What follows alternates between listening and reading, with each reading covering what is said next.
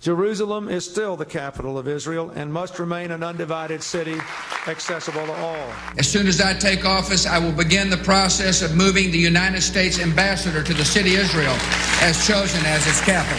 I continue to say that Jerusalem will be the capital of Israel, and I have said that before, and I will say it again. And Jerusalem will remain the capital of Israel, and it must remain undivided.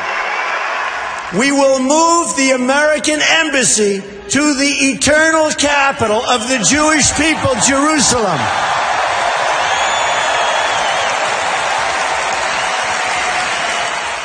Therefore, I have determined that it is time to officially recognize Jerusalem as the capital of Israel. While previous presidents have made this a major campaign promise, they failed to deliver. Today, I am delivering. I've judged this course of action to be in the best interests of the United States of America and the pursuit of peace between Israel and the Palestinians.